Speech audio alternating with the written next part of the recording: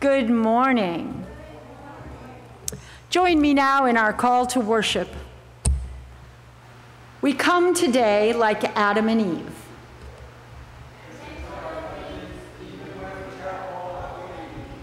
We come today like Jesus.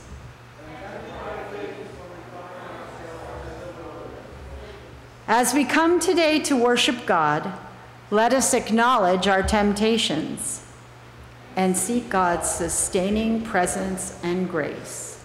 Our hymn of adoration, we love to tell the story.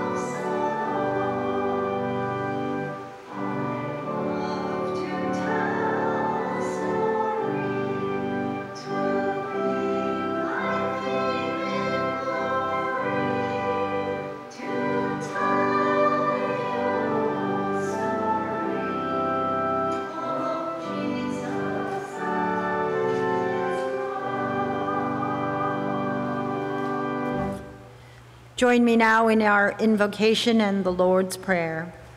Lord, so many folks misunderstand, thinking Christianity is a way for perfect people.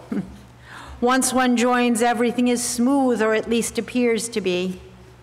It isn't true. It's an extra burden working to become Christ-like. Jesus did not favor the good folks. He ate with sinners, healed the sick, spoke to the confused, welcomed lepers, and cared for unpopular bureaucrats. We don't belong to Jesus because we are good. We come to him because we sin. And Lord, we know in his redeeming love and your grace, we grow and grow into his likeness. May it be so today, in whose name we pray, saying, Our Father, who art in heaven, hallowed be thy name. Thy kingdom come, thy will be done, on earth as it is in heaven. Give us this day our daily bread, and forgive us our debts as we forgive our debtors. And lead us not into temptation, but deliver us from evil. For thine is the kingdom, and the power, and the glory forever. Amen. The psalm today is Psalm 65, verses 1 through 8, read responsively. What mighty praise, O God, belongs to you in Zion. We will fulfill our vows to you.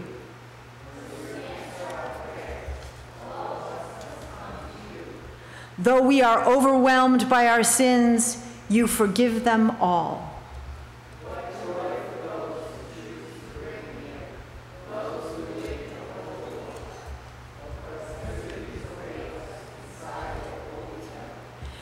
You faithfully answer our prayers with awesome deeds. Our God, our Savior, you are the hope of everyone on earth, even those who sail on distant seas.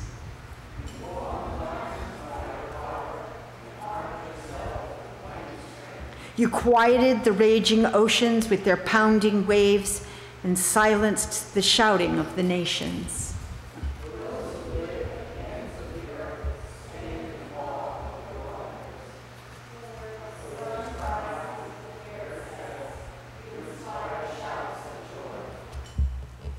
Please take a moment and say good morning to the rest of us as we greet each other. And to the people out on our video connection. Good morning, Kevin. I'm looking for any prayer concerns from our congregation. Yes. Ray and Joyce Bird.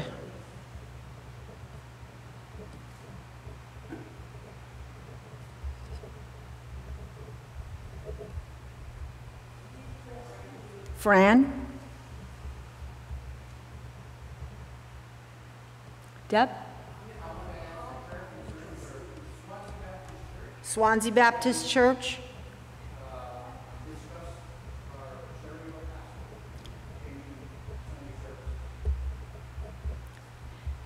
When is that discussion? All right.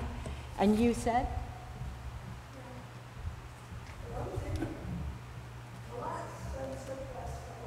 Nice. That's a celebration. We continue to celebrate.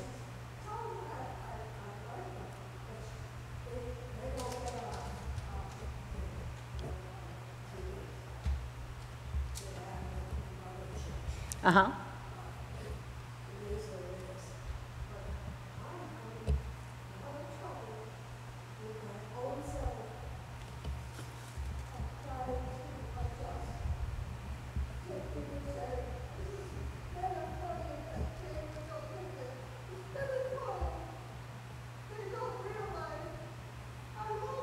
Of course.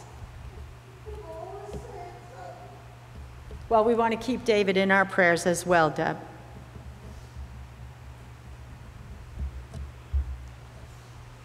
Is there anyone else? Yes. I have made details. There's sunglasses and windmills. If you guys would like to try them, the sunglasses are kind of our trial run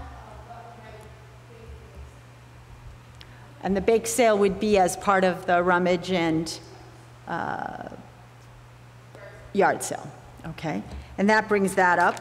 Out on the table, there are posters. Please, please, please spread them around because that's how we get people to come. And Kevin worked hard this morning getting those ready for us, okay?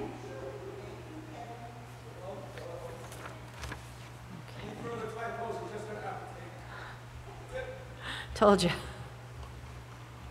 And as I'm sure you're aware, we continue to do our regular collection of goods for the food pantry. There's a list of things listed in the program if you are interested in helping with that. I think that's it today.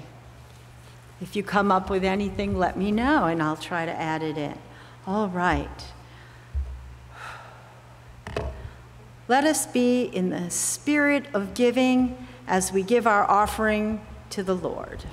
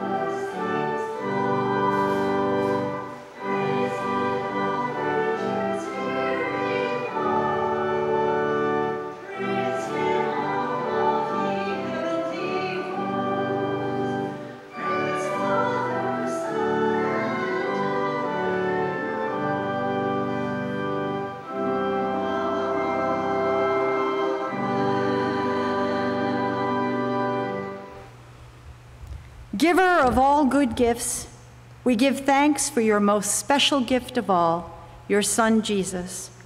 We dedicate these, our gifts, that all may come to know of his goodness and love. As we grow in our giving, may we also come to know the gift of service, of a life lived for others. Amen. Please join me now in the hymn of worship, For the Beauty of the Earth.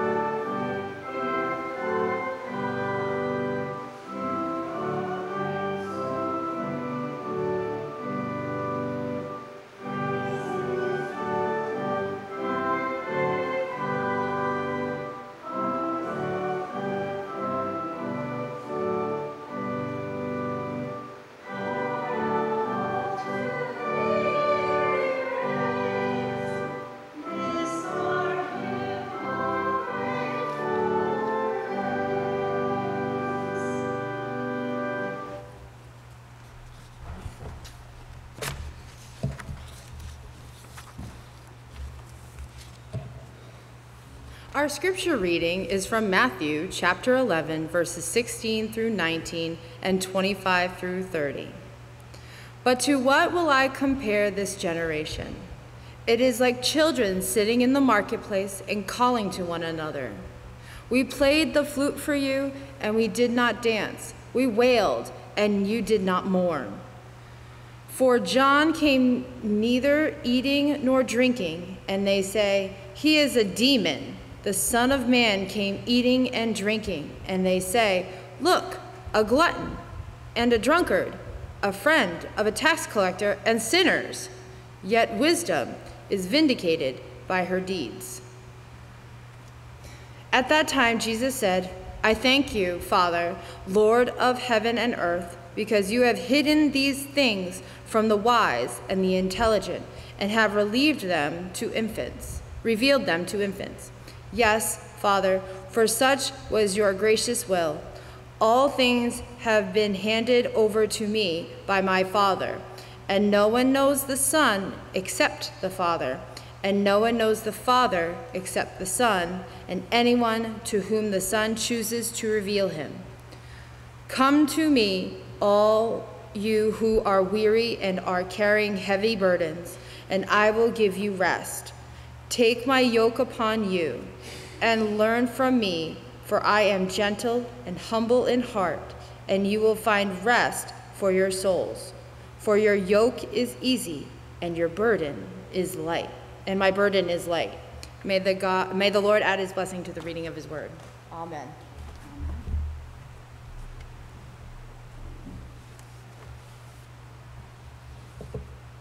Reflecting on the scripture, what does the text say? The reading begins with Jesus' cryptic and unflattering allusion to the games children play. But elsewhere, Jesus says that unless you become as a child, you cannot enter the kingdom of heaven. He then complains that critics say that his cousin John is too strict, but that Jesus himself is too freewheeling. Jesus goes on to pronounce a couple of woes on some nearby cities. He then gives thanks that these things have been hidden from so-called wise and intelligent, but revealed to infants. The infants know more than the adults.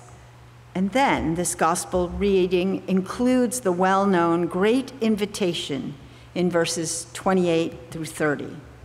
Come to me, all you who are weary and are carrying heavy burdens, and I will give you rest. Hymns are sung based on that one sentence alone, for it is very comforting thought that no matter what the burden, Christ will always be there to help. Now, as we ponder Christ's wisdom, let us enter into our time of silent meditation.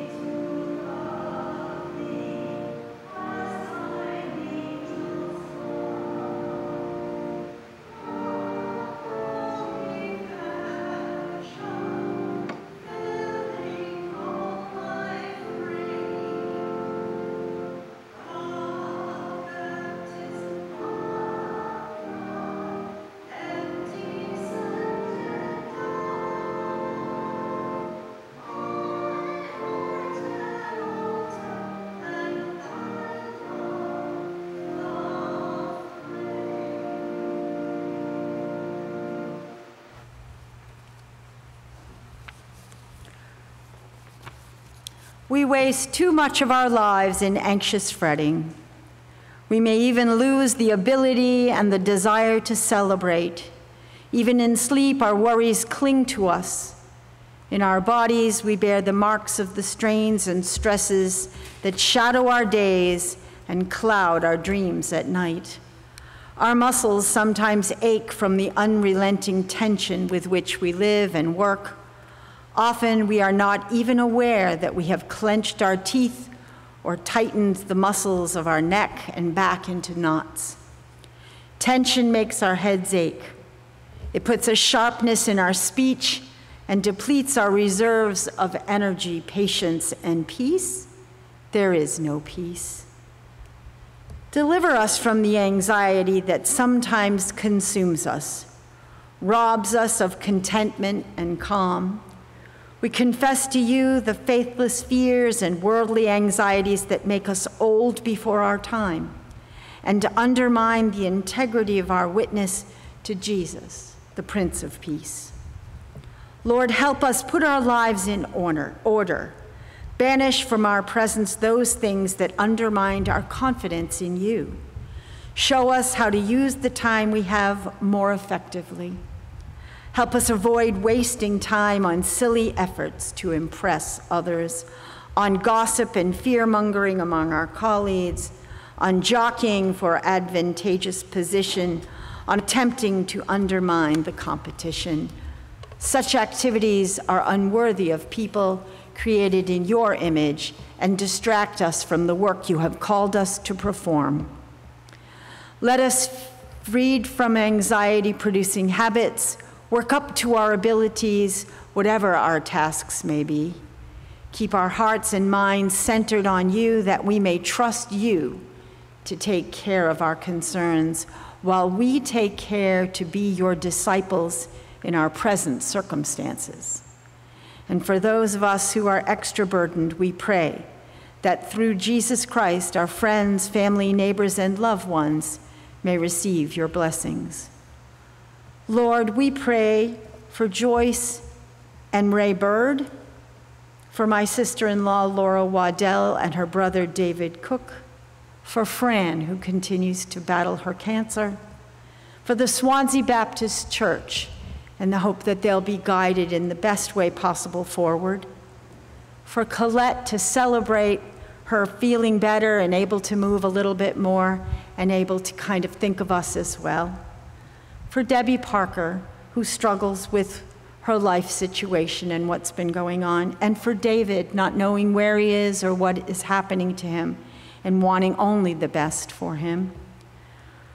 For my son John, who's looking for a new job and hoping to come this way, and for Scott and Priscilla, who continue to work on improving Scott's quality of life. Lord Father, grant us the ability to remain calm in the midst of crisis, especially when those around us are out of their minds with worry and fear. Give us the self-control and wisdom to allow our ordered lives to witness your peaceful presence at the center of our being. Help us share your peace with our coworkers, our neighbors, and our families, that many may have reason to turn to you in trust and praise. For as Jesus said, "Come to me, all you who are weary and are carrying heavy burdens, and I will give you rest." We pray this in Jesus' sake. Amen. Our hymn of petition is "Take My Life and Let It Be."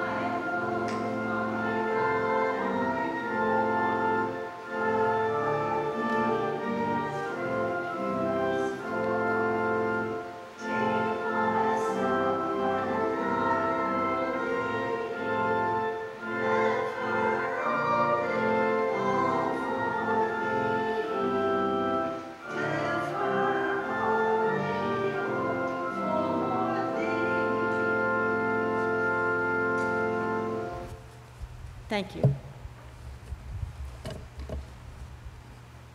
Our scripture text this morning is Romans 7:15 to 25. I do not understand my own actions, for I do not do what I want, but I do the very thing I hate. Now, if I do what I do not want, I agree that the law is good. But in fact, it is no longer I who do it, but sin that dwells within me. For I know that the good does not dwell within me, that is, in my flesh. For the desire to do the good lies close at hand, but not the ability. For I do not do the good I want, but the evil I do not want is what I do. Now, if I do what I do not want, it is no longer I who do it, but sin that dwells within me. So I find it to be a law that when I want to do what is good, evil lies close at hand. For I delight in the law of God in my inmost self, but I see in my members another law at war with the law of my mind, making me captive to the law of sin that dwells in my members. Wretched person that I am, who will rescue me from this body of death? Thanks be to God through Jesus Christ our Lord. So then, with my mind I am enslaved to the law of God, but with my flesh I am enslaved to the law of sin.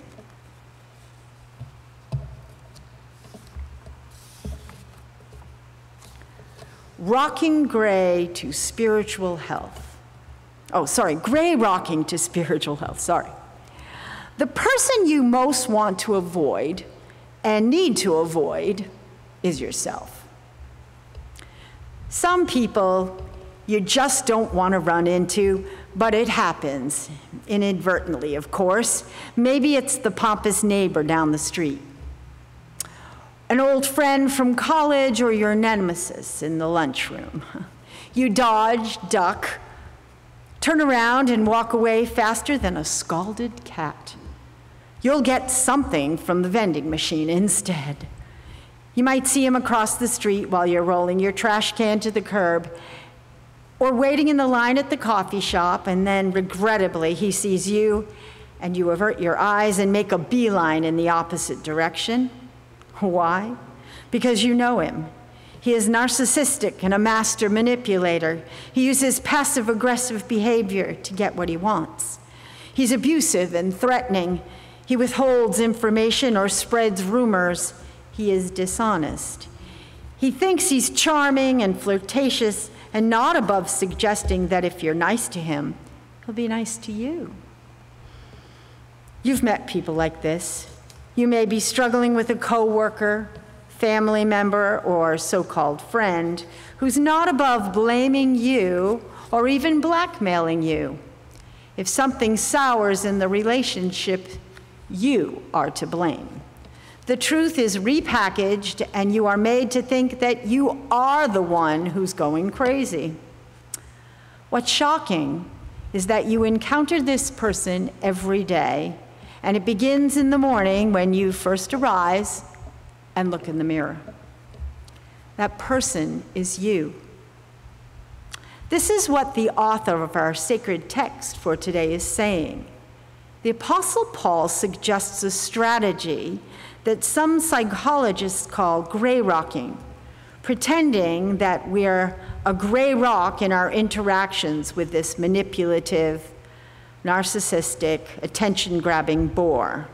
Everything they do affects us no more than it might affect a rock or boulder in the room. It bounces off of us. Like a cold stone, we have no reaction. Like a rock, we show no emotion.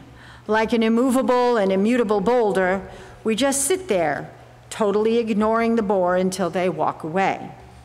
This is not the only scheme we might use to deal with people who exaggerate their own importance. But many practitioners of gray rocking say it works rather well.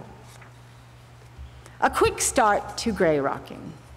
Holly Richmond, a licensed marriage and family therapist, says the first step is to visualize yourself as a gray rock. You're this immovable, impenetrable force who's disinterested. If they ask you a question, say yes or no, and don't give details about your life or admit you're practicing this gray rock method. Also known as gray walling, gray walking is a strategy that involves being as disengaged and unresponsive as a corpse in a cemetery. Be as tight-lipped, terse, and taciturn as possible. You want to be as invisible as sleeves on a vest. This person could talk the ears off a mule, but you limit your responses so that your unwanted conversational partner gets the message. Go away.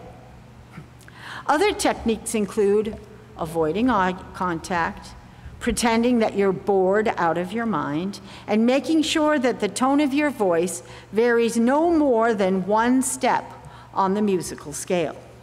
A flat tone will best convey to this person with a 10-gallon mouth that you're not interested.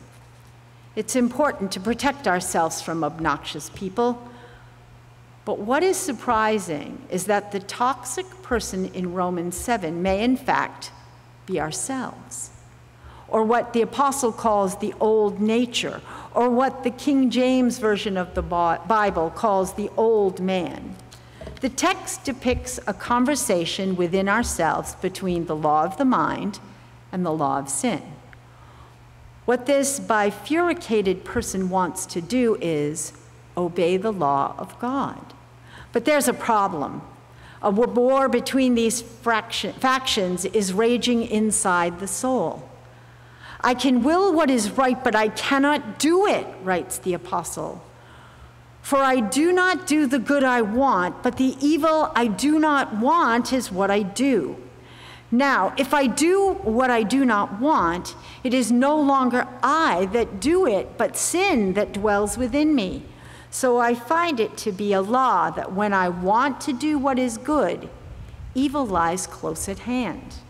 Wretched man that I am. It's the war between the good wolf and the bad one, between Narcissus and Goldmund, the responsible older brother and the reckless younger brother, between Cain and Abel, between the flesh and the spirit, between Dr. Jekyll and Mr. Hyde, between purity and porn. It's the conflict between light and darkness, the temptation that pulsates between sin and sanctity, the battle between good and evil. So you're tired of fighting this battle? Tired of making New Year's resolutions about losing weight, quitting a habit, spending more time on your Peloton, knowing that noble aspirations are like pushing a wheelbarrow with rope handles, zero chance of success? Tired? Then try these gray rocking strategies recommended by therapists Holly Richmond and St. Paul for dealing with obnoxious people, especially when the person is yourself. One caveat: when dealing with real people in real life, we must remember that we are servants of Jesus Christ and that most moments have the possibility of being redeeming moments, opportunities to share the love of Christ, but not when dealing with what Paul calls our old self. Read on. Don't defend. No need to apologize for what some might regard as rude behavior. Sometimes you've got to do it when you've got to do it. The Bible says that we cannot play nice with the ugly side of our human nature. It must be mastered, or it will master us. Those who belong to Jesus Christ have crucified the flesh with its passions and desires. If by the Spirit you put to death the deeds of the body, you will live. If any want to become my followers, let them deny themselves, take up their cross daily, and follow me. We know that our old self was crucified with him so that the body of sin might be destroyed and we may no longer be enslaved to sin. Notice the severe and bloody imagery associated with the Bible's call to be done with their dominating and cruel master. Put to death, crucify, deny ourselves, and so on. So we do not need to defend our hardline policy when it comes to deciding what behaviors are in our best interest. And if that means gray-rocking a bad habit or a bad place, then so be it. Don't engage. When cornered by a bore we wish we could avoid, it's absolutely the wrong tactic to engage this person in any way. If we do, we prolong the time he or she will spend with us. The result is that we are trapped in a conversation or experience from which it might be agonizing minutes or hours before we can be set free. So we do not engage. We cannot have dalliance whatsoever with the habit or the temptation we think we can handle. We can never win the battle in a conflict with someone who can suck the life out of us. They will win every time. We cannot think they are impervious to temptation and sidle up to it as if it was a long-lost friend. We won't walk away unscathed. We must turn around, cross the street, duck into a corner, but under no circumstances do we engage. We're like a gray pebble in the roadway. That's how much we care about our former way of life. Don't explain. One of the things you don't do when dealing with an unwelcome person is to explain your strategy. You don't explain to the hapless fellow that you're totally ignoring them and that this is an avoidance tactic known as gray rocking or gray walling. You don't share this information because they don't need to know and probably wouldn't even care if they did. Nor do we explain or rationalize to ourselves the reason we're being so ruthless against the enemy within. In the television series NCIS, Special Agent Gibbs' rule number 16 is, if someone thinks they have the upper hand, break it. You don't explain, you just do it. You leave, you walk away, you ignore, but you don't explain. You do not need to beat yourself up before you decide to flee temptation, resist the devil, and gain the upper hand in your spiritual life. According to Wikipedia, The Strange Case of Dr. Jekyll and Mr. Hyde by Robert Louis Stevenson is one of the most famous pieces of English literature and is considered to be a defining book of the Gothic horror genre. The novella has had a sizable impact on popular culture, with the phrase Jekyll and Hyde being used in vernacular to refer to people with an outwardly good but sometimes shockingly evil nature. In the story, Jekyll drinks a serum that allows him to indulge his vices without fear of detection. Jekyll transforms into a wholly different person, someone who looks younger, but somehow decrepit, smaller, and malevolent. Whereas Jekyll is a good man, kind-hearted, conscientious, Hyde is evil, self-indulgent, and uncaring. Initially, Jekyll controls the metamorphosis with a potion, but increasingly, it becomes difficult for the wicked Hyde to return to the beneficent Jekyll. One reason for this is that Hyde enjoys being Hyde. If we're honest, we must admit that there's more than a grain of truth to this notion. Although we might lament and wail, it does the Apostle Paul, "Wretched man that I am, who will rescue me from this body of death?" A part of us doesn't want to let go of the vices we serve.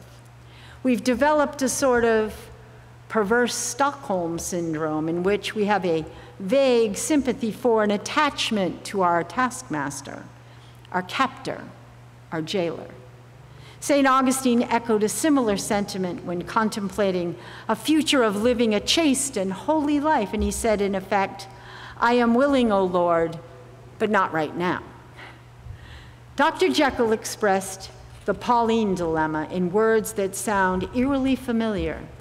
"I saw that of the two natures that contended in the field of my consciousness, I was radically both, I was the curse of mankind in those incongruous logs where thus bound together, that in the agonizing womb of consciousness, these polar twins should be continuously struggling.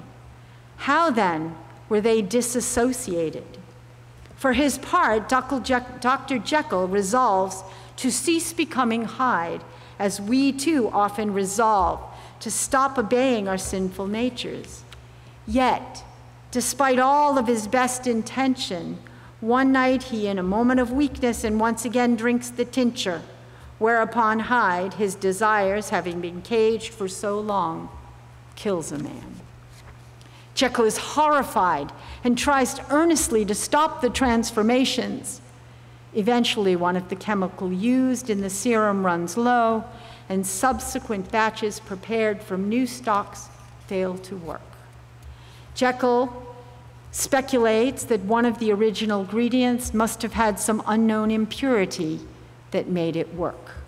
Realizing that he would stay transformed as Hyde, Jekyll wrote out a full account of events and locked himself in his laboratory with the intent of keeping Hyde imprisoned, and as friends and household staff are about to apprehend him, he commits suicide by swallowing a poison. This scenario seems to be one with which the ancient apostle wrestled, as do we. Do any of these thoughts resonate with our own experiences? I don't understand my own actions. I do not do what I want, but I do the very thing I hate. I can will what is right, but I cannot do it. I do not do the good I want, but the evil I do not want is what I do. When what I want to do is good, evil lies close at hand. I am captive to the law of sin that dwells in my members. Wretched man that I am, who will rescue me?